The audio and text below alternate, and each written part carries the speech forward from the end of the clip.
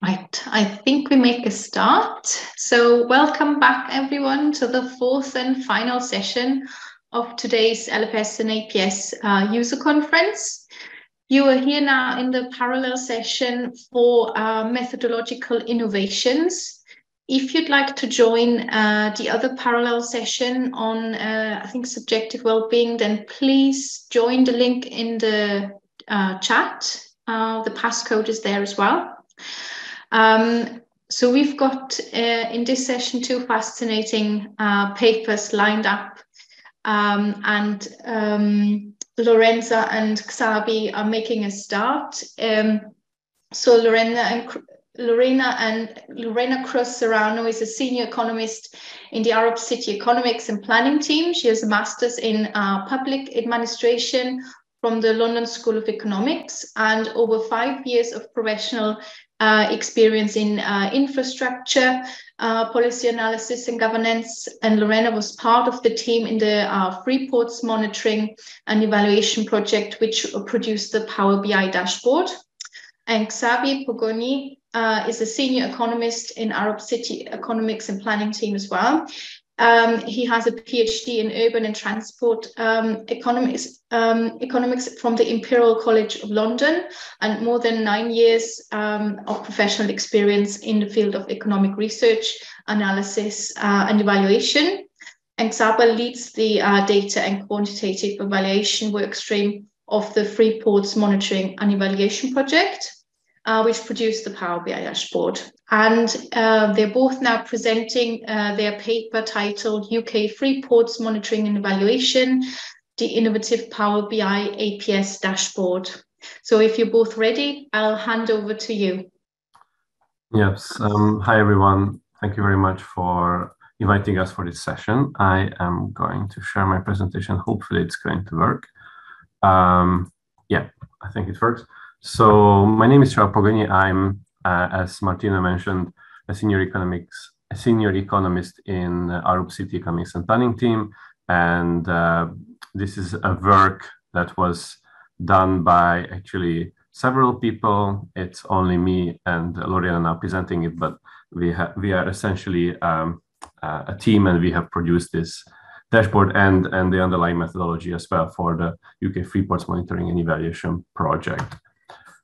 I think it's important to first talk a little bit about the program, which might not be clear for everyone. So this is essentially a project which monitors and evaluates the impact of the UK Freeports program. Freeports are special areas within the UK which are essentially produce different economic regulations. So this is essentially a spatial policy where there are essentially three types of important benefits. First one is that in case a firm moves to these areas, then that firm receives tax benefits. There are also customs benefits involved, and there are also seed capital funding available for local infrastructure projects. There are 10 freeports in the UK currently. 8 of them are in England, and 2 of them are in Scotland. And I think the reason why this is a really interesting project is that in most of the cases, also today, what we've seen in this conference is that what essentially we do is that there is a certain policy which happened a couple of years back in the past, and we wait a couple of years, then we do an evaluation. We want to understand exactly what was the impact of that particular policy, and want to understand how much of its aims and objectives were actually reached. And then we want to feed this back into science, and then make sure that the next time there's a certain decision being made on a policy, then we learn from previous learnings. What we do here is a little bit different.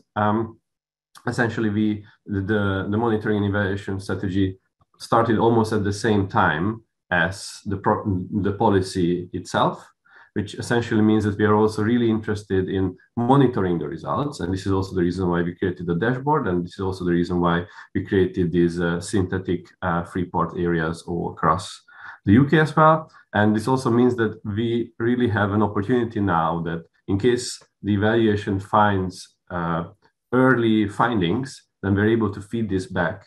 And the Department for Leveling Up Housing and Communities, the UK government department responsible for this program, is able to potentially tweak the policy to make sure that we are maximizing public value. So this is really an exciting opportunity, I think, for a researcher to actually get involved with what's happening on the ground. As I mentioned, essentially there are these large set of measures. This is, in case you're familiar with the literature, you definitely would understand that this is a spatial policy, which is an interesting mix of investment zones and special economic zones and free trade zones. But this is a new type that was kind of specially made for the case of the UK. It has essentially three important goals. The first one is to promote regeneration and job creation. And this is the government's lead policy objective. The second one is that they want to make these places hotbeds for innovation. So they want to ensure there is clustering of economic activity happening there, and not just any type of clustering, but they also aim at producing high value added jobs and green jobs as well. And the third one is to make sure that these areas are becoming national hubs for global trade and investment across the UK as well. Yeah. So as I mentioned, the purpose of the monitoring and evaluation strategy is to assess the effectiveness of the policy, understand what works and also why, and evaluate whether these objectives have met and to what extent, and see how much of this is actually the direct impact of the program and not just due to background growth or any other important economic or other shock. It is also important to note that what we are doing is not just evaluation, but we're also trying to work together with the ministry to kind of make it easy for them to engage and also understand not just our final outputs, but also how we got there. This is the reason why we actually created the first iteration of this Power BI dashboard. And the reason why we think that this dashboard can be really interesting is that instead of just producing a report or producing a slide deck with many charts, this actually provides the opportunity for experts within the ministry to be able to explore the data themselves and filter and create those charts that are interesting for them. It's also important that once you create a dashboard, you also have to have an effective data pipeline. It essentially means that we wrote everything in Python, and we also tried to automate as much of the process as possible, because essentially every half a year we're updating the whole of the dashboard with new data coming in, with new monitoring data coming in, and we're also producing monitoring results based on that. As I mentioned, this is a project funded by the UK Department for Leveling Up Housing and Communities, and it's not just our company Arup working on it, but we are leading a consortium which encompasses Cambridge Econometrics and Technopolis as well. I think there is one very important or very interesting part of our project, and that's this kind of no freeports program counterfactual. So in many cases in econometrics or in any kind of evaluation, what we do is that we do a post evaluation, and using data both before and after the implementation of the policy, we are trying to create a no policy counterfactual against which we are measuring the impact of the policy. We kind of take this idea and then use it already for monitoring. And in order to do this, we came up with this synthetic freeport method, where we essentially use a propensity score matching algorithm, and for each of the freeports, using areas which are similar to the actual freeport area, but they are not directly impacted by it, we are creating these kind of weighted averages of 3, 4, or 5 local authorities from elsewhere, in this case, England and Wales, to make sure that that we have a good counterfactual for each of the freeports. So essentially, in the case of England, for each of the 8 freeports, we created 8 synthetic freeports. And this helps us, hopefully going forward, that once we gather a new set of monitoring data, we gather it both for the freeports themselves, and we also gather it for these the synthetic freeports, and we are basically arguing that the observed difference is most likely mostly due to the program itself. The reason why we're here on this conference is that we have used the APS as well, but we were not just using the annual population survey database. We also used several other publicly available data sources, and we also did a data gap analysis, and there were just quite many crucial indicators that we were unable to gather from publicly available data sources. This is the reason why we also created a survey, and that survey every half years is sent to the freeport areas, and we can ask certain questions about their operations and also what's happening on the ground, and that kind of this kind of survey fills the data gap. And this means that we're really in a really, I think, special situation that hopefully in a couple of years' time we will be able to do a mixed method holistic evaluation where we will be able to answer whether this program was a good value for money. Also, in case we see significant impacts, we will be able to answer why and maybe why not those objectives were achieved. What we see here is an example tab of the dashboard that we have been working on. As Csaba already mentioned, the idea behind this dashboard is for it to be a centralized source of information for the monitoring and evaluation of the freeports, which will facilitate the measurement of freeports' performance against outputs defined in business cases, synthetic freeports that Csaba already talked us through, and also economic baselines and forecasts. Csaba, next.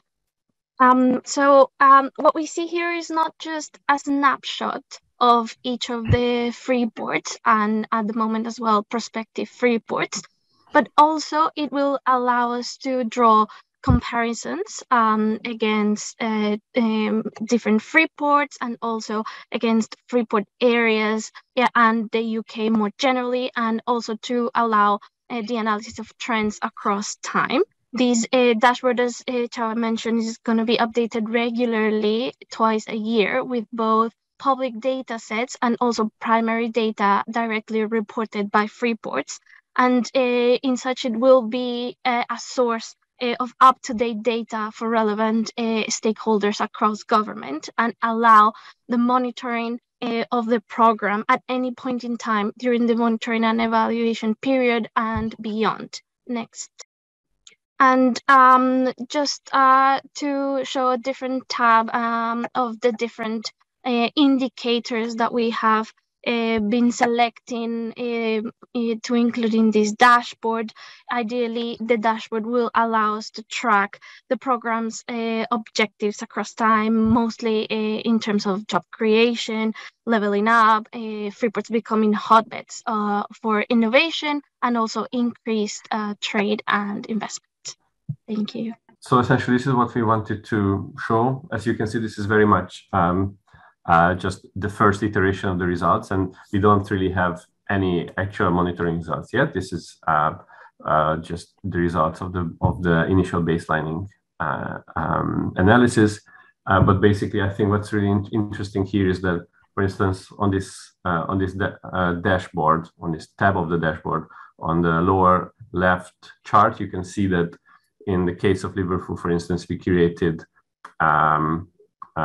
We show basically total jobs per year for each year between 2015 and 2021, and 2020. And basically, you see that the synthetic consortium that we have created follows the trend of the actual Liverpool freeport area quite closely. And this kind of gives us hope that once we would get the monitoring results, then this synthetic freeport method would actually work, and it will be a really useful comparison to understand the impact of the policy.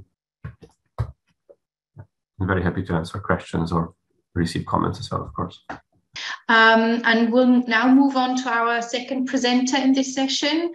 That's Chris Martin from the University of Bath. Chris is a specialist in labour markets, macroeconomics and monetary economics with expertise in surge frictions and new Keynesian DSGE models. He has been a professor at Bath since 2010. And current research topics include a study of the impact and aftermath of the COVID-19 pandemic on the UK labour market, estimating real wage rigidity, and using machine learning to explore heterogeneity in the UK labour market. And he'll be presenting his paper on heterogeneity in the UK labour market using machine learning to test macroeconomic models. Over to you, Chris. Thanks very much. I'll just share my screen if that's okay. That's working now. Great. Okay. Well, first of all, thanks very much for letting me speak. And my co-author and friend Magdalyn and I are very keen for your comments on this. So if you've got any comments, please let us know. If you'd like to have a copy of the presentation, there's quite a lot going on in the presentation. I'm only going to do highlights today. Then please, ask us in the chat or send us an email. We'll be very glad to respond. So what we're doing in this presentation is we're really looking at three things. So here's a summary of what we're trying to do. The first is what do we do? Is we find, and the third is why do we do it? So what do? We use machine learning, as you say, to investigate the main sources of heterogeneity in the UK labour market. Okay, what do we find? Well, what we're going to do is going to apply a clustering algorithm to data on individuals. And when we do that, we find that membership of clusters is driven by two things, occupation and education, which we regard as proxies for productivity. And therefore, we conclude that the main source of heterogeneity in the UK labour market is around productivity. Why do we do it? Now, we come to this as macroeconomists. And as macroeconomists, there are long-standing issues in the analysis of labour markets, which are accounting for differences between individuals, specifically differences between individuals in terms of productivity, can help us understand those problems. So just to give you a flavour of that, I won't go into detail. You can see now is a list of 6 things which are allowing for differences in productivity between individuals, helps us get a better understanding of, better appreciation of those issues there. I won't spend time going through those issues, but you can see they're clearly pretty important issues. Okay, let me skip ahead and look at the research question. So there are 2 main research questions. The first we've already touched on, which is, are differences in productivity mainly driven by differences in productivity, or are there other sources of heterogeneity in the UK labour market? And subsidiary to that, can we discriminate between different models in the theoretical literature? So this is how we come at it as macroeconomists. There are different sorts of models, theoretical models in the macroeconomic literature, and we're trying to discriminate between them. Okay, now I'm going to use machine learning. Now, why? Fundamentally, it's actually very simple, which is that we're trying to explain heterogeneity. There is no obvious measure of heterogeneity. So there is no obvious variable that you could put on the left-hand side of a regression. So in the absence of a clear measure of heterogeneity, what we're going to use instead is clustering. So how does clustering work? The idea of clustering is that it will partition the data into one of a predetermined number of clusters or subsets. In our work, we're going to be focusing on the case where there are 2 clusters. So basically, every observation in our data set will be allocated to the first cluster or to the second cluster. Okay, and that's not been done arbitrarily. It's been done to maximize on the basis of a criteria. And the idea is that the clustering algorithm allocates data points into a cluster so that data points within a cluster are as similar as possible and as distinct as possible, as different as possible from data sets in other clusters. In other words, maximizing the similarity between a cluster and maximizing dissimilarities between clusters. Now, how's that helpful to us? Because when we look at the characteristics of individuals in one cluster compared to another cluster, what that will do is it will point out to us the main sources of heterogeneity. So we see clustering as a very useful tool for addressing what are the main drivers of heterogeneity in the UK labour market. Okay, let me skip ahead slightly in the presentation and let me just show you our data. Here's our data here. We've got 25,000 observations. These are individuals, they're from the Labour Force Survey, and we're taking the last survey before the pandemic. So we're using 2019 Q4. And what you can see here are the variables that we will use. So for each individual, we will have measures of these characteristics. And these characteristics are binary. It's a 1 or it's a 0. So the first 3 characteristics are about occupation. They're based on the standard occupational code. And basically, if your 1-digit SOC code is between 1 and 3, you're in the high skill group. And there's a value 1 for the variable, which is high skill, and a variable 0 for the variables, which are medium skill and low skill. So you can see how that's done.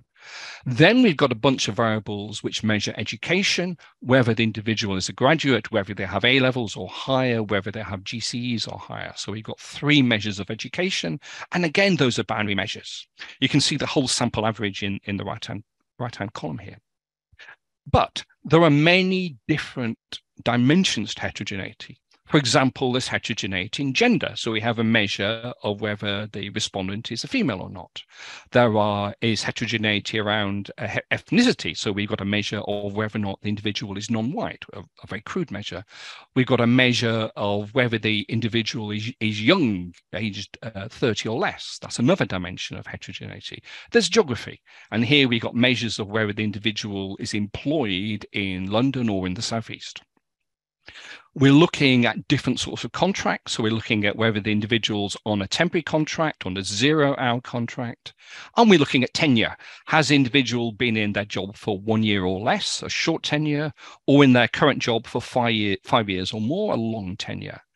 Are they looking for a new job, and also whether they're employed in the public sector? So there are many dimensions of heterogeneity there. There are something like 18 to 20 variables. So each data point consists of 20. Each individual has got 20 observations, which are either 1 or a 0. That's our basic data. And we're going to basically subject this data, all 25,000 individuals, we're going to put it through a clustering algorithm. So let me say a little bit more about clustering at this point. So as I said at the start, what clustering aims to do is allocate data points into clusters in order to maximize similarity and also to maximize dissimilarity between clusters. A clustering algorithm is defined by a central point. And if I show a picture, here we go. This is an idealized visualization of how clustering works. It's based around the central point. In our case, the central point is median. And here you can see a stylized representation of a bunch of data points. The colors have got no meaning. The size of the dots have got no meaning here. We've got 2 clusters, and you can see the median point of cluster 1 on the left and the median point of cluster 2 on the right. Should say this is highly idealized. In practice, you do not get separations between clusters. This data set clearly has 2, obviously it's got 2 clusters. In reality, it's much more complicated than that. So what the algorithm does is it tries to determine what is the central point of the cluster and allocates data points to the cluster to maximize similarities between the cluster, or rather minimize the distance between the center of the cluster and members of the cluster, and maximize differences between members of one cluster and members of another cluster. That's the idea. Now, one obvious question is, well, how many clusters? Now, we're going to use 2 clusters. Let me briefly explain why. We're going to use something called the silhouette statistic. And what you can see here is the silhouette statistic for our data in the case where there are 2 clusters. So what you can see here is information for every one of the 25,000 individuals in our data set. And basically, this is capturing measuring the silhouette. The silhouette is a value between 1 and -1. A value of greater than 1 basically means the distance between the data point and other members of the cluster is greater than the distance of their data point to members of another cluster. So the data point fits well within its allocated cluster if the silhouette is positive. And in this case, you can see there's only a very small number of negative silhouettes. Fine. Now we calculate these statistics for 2 clusters, 3 clusters, 4 clusters, and we calculate some simple statistics that you can see on the next slide. The blue bars are the average silhouette statistic, where we look on the left at 2 clusters, then 3, then 4, then 5, then 6. And this criteria is maximized in the case, excuse me, in the case of 2 clusters. The average silhouette value is highest in the case of 2 clusters. The orange bar is the proportion of cases in which the silhouette statistic is negative. And here we want it to be minimized, and it's minimized where the number of clusters is equal to 2, although it's less clear in this case. So on the basis of this, we're going to work with 2 clusters. In the associated paper, we look at what happens if there are 3 clusters and 4 clusters. So what we do is we say, yes, there are clusters of this evidence, and we run our data through the clustering algorithm, telling the algorithm that there are 2 clusters. There were some technical details here which arise from the fact that there were 25,000 observations, as it's a large data set. So the algorithm has to do some sampling. I can if you're interested, you can contact me and I'll talk about that more, but let me not dwell on that now. Let me just say we're going to work with 2 clusters. And let me show you what the results look like. Our results are captured in this table here. So these are our main results. The column headed all is the all sample average, which you've already seen. The column headed 2A is the first of our clusters. The column headed 2B is the other cluster. And what we're doing is we're looking at differences between the averaged values of a characteristic in cluster 2A compared to the whole sample, the average value in cluster 2B compared to the whole sample.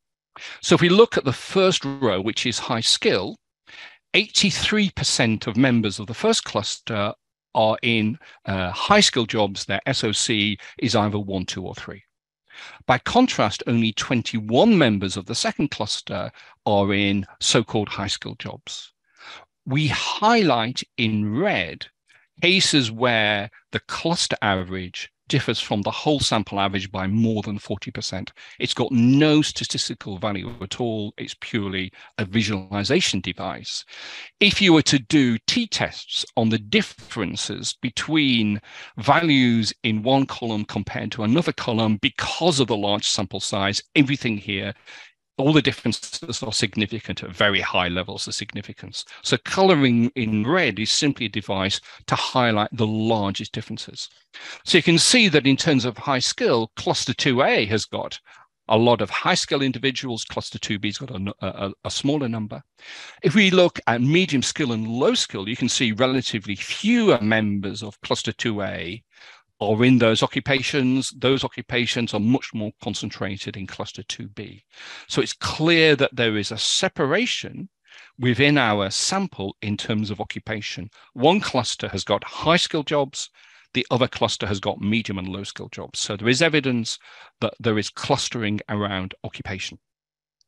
Okay, which we think is interesting. Now let's think about education. Here, the results are even stronger. If we look at the case of graduates, the graduate column, the graduate row, in cluster 2A, 74% of members of that cluster are graduates. Whereas, in sharp contrast, only 2% of members of cluster 2B are graduates. So there's a very clear difference, a very strong difference in terms of membership of clusters, in terms of whether the individual is a graduate. Looking at whether the individual has A-levels or higher, the same is true. 87% in cluster 2A have at least A-levels compared to only 7% of cluster 2B. And if we go down to GCSEs, the same is true. 98% of cluster 2A have at least GCSEs. Only 42% of cluster 2B have at least GCSEs. So there's a clear separation in terms of occupation. There's a clear separation in terms of education. Those are interesting results by themselves if we interpret occupation and education as proxies for productivity. Here is strong evidence that you can cluster our data on the basis of productivity. What about these other measures? Well, the next row, for example, has got female there are differences. There are more females in cluster 2A than cluster 2B, but the difference isn't as large. The same is true in terms of ethnicity and age and geography and temporary contracts and long and short tenure, and even in the public sector. There are differences, large differences in terms of 0-hour contracts, but only 1% of our sample are in 0-hour contracts. So that's really not a very important measure, simply because there are so few workers on those contracts.